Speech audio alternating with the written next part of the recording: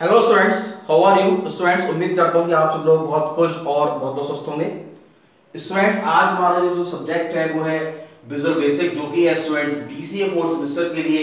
और स्टूडेंट, आज हमारा जो मोस्ट इंपोर्टेंट टॉपिक है वो है arrays and its types in visual basic. Student, आज ये हमारा ये लेक्चर 2 है। स्टूडेंट्स, इससे पहले जो वो है हमने सेम टॉपिक था हमारा arrays and it's type in visual basic, वो हमारा लेक्चर 1 था। जो उससे पहले हमने जो है बीसीए फोर्थ सेमेस्टर में विजुअल बेसिक सब्जेक्ट में हमने लेक्चर कंप्लीट किया।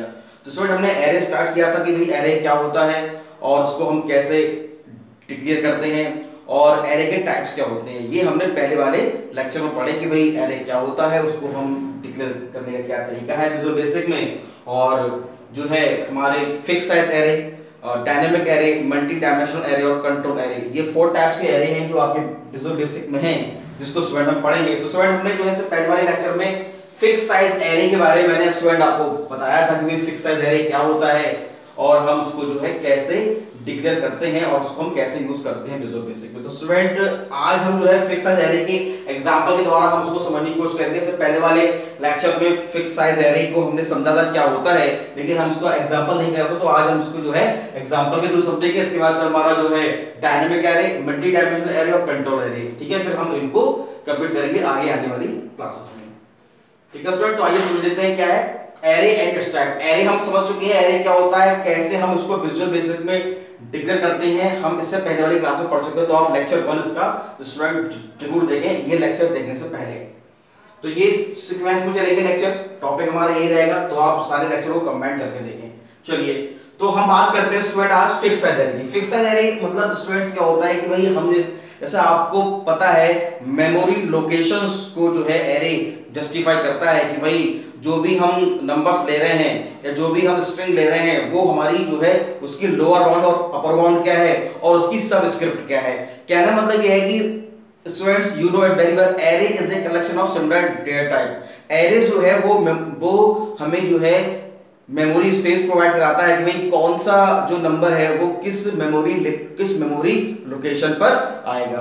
तो ऐसे ही स्टूडेंट विजुअल बेसिक में हम फिक्स साइज एरे में क्या करते हैं, हम उसकी साइज को फिक्स कर देते हैं। फिक्स करने का मतलब ये है कि जब हम प्रोग्राम को रन कराएंगे, जब हम प्रोग्राम को एग्जीक्यूट कराएंगे, तब हम उसमें उसका साइज को चेंज नहीं कर सकते। ये है फिक्स साइज एरे का कॉन्सेप्ट, ठीक है। तो इन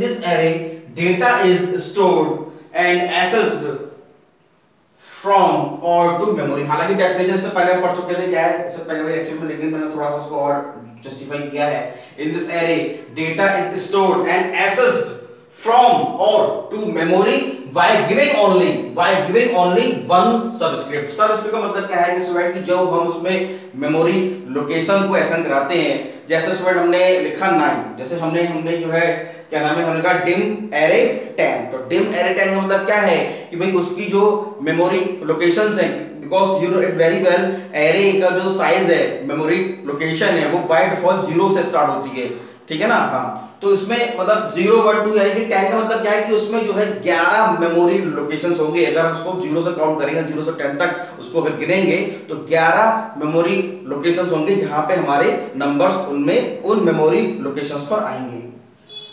तो स्टूडेंट्स, फिक्स का मतलब ये है कि during execution, during running time we can not change the size of the array in fix size array, ठीक है। तो स्टूडेंट, हम इसको एक एग्जांपल के थ्रू समझने की कोशिश करते हैं। स्टूडेंट, मैंने यहाँ पे ये 2 एग्जांपल लिए हैं, एक एग्जांपल ये है और एग्जांपल है, तो उसको हम समझने की कोशिश करते हैं। हमने क्या किया स्टूडेंट, डिम। अब देखो स्टूडेंट, जो है डिम एरे 5, तो एरे डिम तो हमारा हो गया, जो है डिम हमारा जो है वो एरे को डिक्लेयर करने का तरीका है। डिम हम डिम का भी यूज करते हैं स्टूडेंट, पब्लिक का भी यूज करते हैं, इसमें प्राइवेट का भी यूज करते हैं, जो हमारे 3 तरीके हैं क्या नाम है आपको एरे को डिक्लेयर करने के, ठीक है ना। तो ये डिम का मतलब हो गया कि ये हमारे जनरल प्रोसीजर की तरह हम उसको यूज कर रहे हैं, ठीक है ना। अगर हम प्राइवेट की बात करें तो हम केवल उसमें जो है क्या नाम उसकी एक लिमिटेशंस होती है। पब्लिक का मतलब होता है पूरे प्रोसीजर में हम उसको यूज कर सकते हैं, ठीक है ना। तो हमने कहा dim array 5 I as integer, ठीक है। तो ये तो हमने यहाँ पे एरे का साइज फिक्स कर दिया।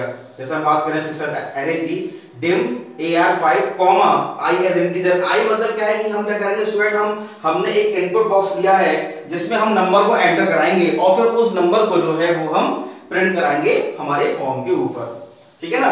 चलिए फिर हमने क्या किया, प्राइवेट सब कमांड 1 हमने एक जो है क्या नाम है, हमने कमांड बटन लिया फॉर्म के ऊपर, कमांड बटन ले लिया, कमांड बटन पर क्लिक करके फिर अब ये हमारे खुल के आया। फिर स्टूडेंट हमने तो यहाँ पे लूप, हमने यहाँ पे लूप चलाया for i is equal to 0 to 4 step 1। 4 next का स्टूडेंट जब हमने आपको लूपिंग पढ़ाई थी तो उसमें मैंने 4 नेक्स्ट करा चुका हूँ, तो फिर से हमने यहाँ पे 4 नेक्स्ट का यूज करना है। तो ये भी एग्जांपल आप 4 नेक्स्ट वाले एग्जांपल में यूज कर सकते हैं।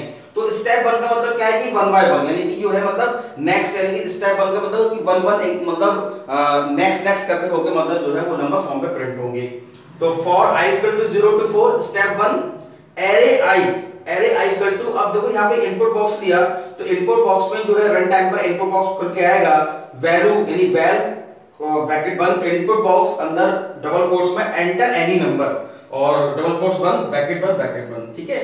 उसके बाद नेक्स्ट फॉर किया तो नेक्स्ट आएगा। अब स्टूडेंट हम क्या करेंगे कि हमने मतलब पहले हम क्या करेंगे, पहले हम जो है एरे की साइज को इनिशियलाइज कर देंगे कि भाई एरे का साइज इनिशियलाइज क्या है, ठीक है। तो एंटर एनी नंबर, अब जब एन नंबर एंटर कर देंगे फिर हमारा लूपिंग चलेगी कि for i is equal to 0 to 4, यानी कि जो हम नंबर जो हमने एंटर कराए हैं उनकी लोकेशन, भाई एरे का साइज क्या है 5 है, यानी 0 1 2 3 4 5 है ना, इस तरीके से। तो क्या करेगा 0 to 4 step 1 print array i, यानी जो भी हम एरे i में जो हम वेरिएबल ले रहे हैं, क्योंकि हमने i एज इंटीजर कराया है, तो i जो हमारे वेरिएबल इसमें जो भी नंबर आएंगे उसको हम फॉर्म पे प्रिंट कराएंगे, print array i is equal to next and sum, ठीक है ना, ये है, ठीक है। तो अब इसमें जैसे ही वो इनपुट बॉक्स खुल जाएगा तो हम उसमें नंबर को एंटर कराएंगे, एंटर एनी नंबर एंटर करेंगे, मतलब नंबर एंटर कराया 2 3 6 8 9, ठीक है ना, साइज के अकॉर्डिंग एरे के। उसके बाद जैसे ही हम कमांड पे क्लिक करेंगे तो एरे तो हमारी जो है फॉर्म पर नंबर प्रिंट होके आ जाएगा,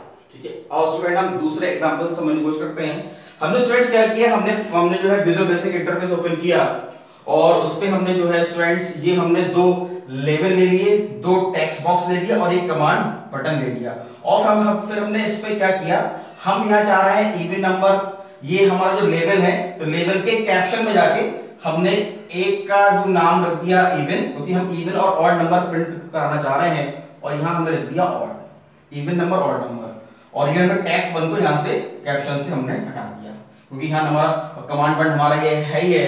फिर ठीक है, तो हम ये चाहते हैं कि जैसे हम कमांड बटन पे जो है क्लिक करें, हमारा इनपुट बॉक्स खुल के आएगा और इनपुट बॉक्स में फिर जो है हम नंबर को एंटर कराएंगे और फिर वो जो है नंबर हमारे फॉर्म मतलब हमारे इस टेक्स्ट बॉक्स में इवन नंबर प्रिंट होंगे और इस टेक्स्ट बॉक्स में हमारे जो है ऑड नंबर प्रिंट होंगे, ठीक है। तो हमने क्या किया स्टूडेंट्स, हमने क्या किया कि हमने डिम a10 भाई हमने एरे का साइज यहां फिक्स कर दिया, comma i comma n as integer. अब देखो स्टूडेंट यहां पे मैंने i लिया था, यहां पे मैंने एक और लिया है n इंटीजर।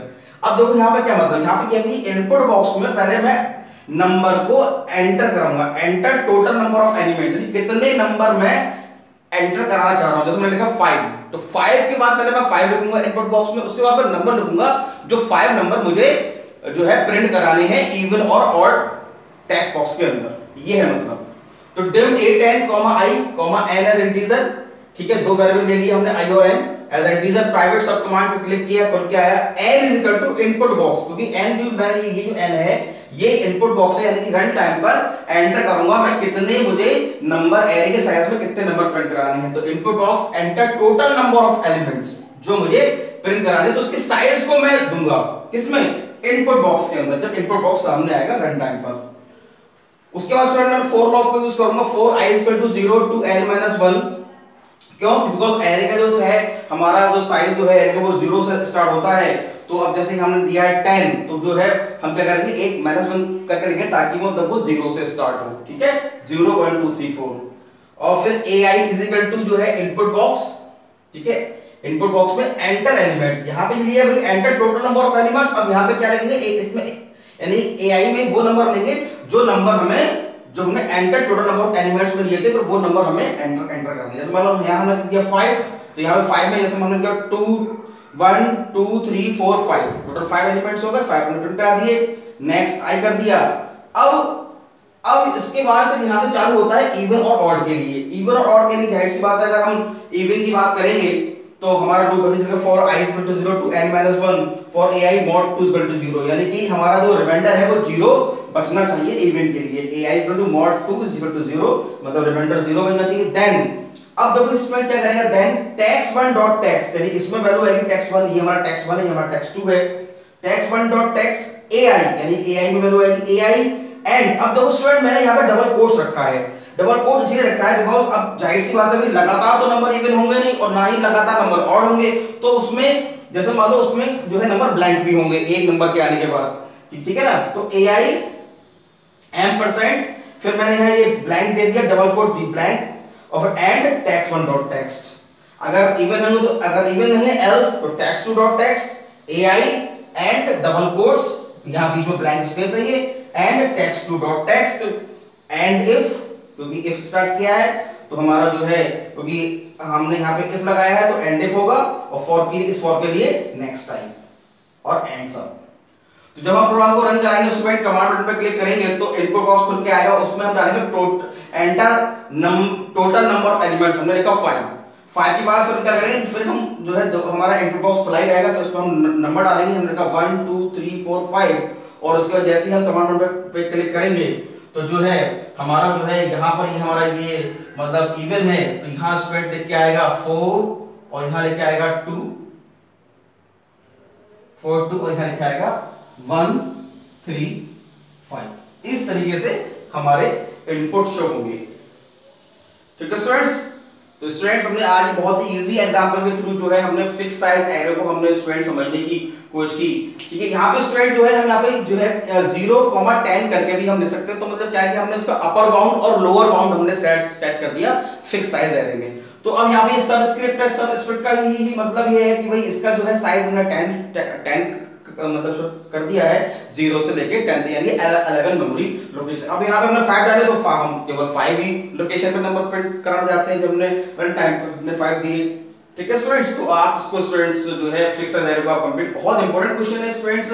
एरे जो है, एरे का क्वेश्चन आपके एग्जाम में लगातार आ रहा है कि what are the array and its types, ठीक है। तो कैसे हम इसको करते हैं, डिक्लेयर जो इसके टाइप्स है इसको आप पढ़िए अच्छे से, इसको जो है तैयार कीजिए और उसको नोट कीजिए। लेक्चर देखते समय आप स्टूडेंट हर बार कहता हूं कि मोबाइल की ब्राइटनेस को बढ़ाएं, मोबाइल का व्यू लैंडस्केप करें।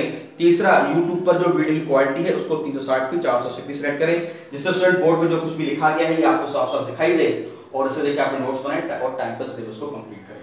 तो स्टूडेंट आइए, आज हमारा लेक्चर 2 था फिक्स एरे, इसके बाद स्टूडेंट जो है dynamic array, multi dimensional array और कंट्रोल एरे को कंटिन्यू करेंगे लेक्चर 3 4 और 5, ठीक है। तो 5 लेक्चर्स में हम इसको कंप्लीट करेंगे, ठीक है students. Thank you very much.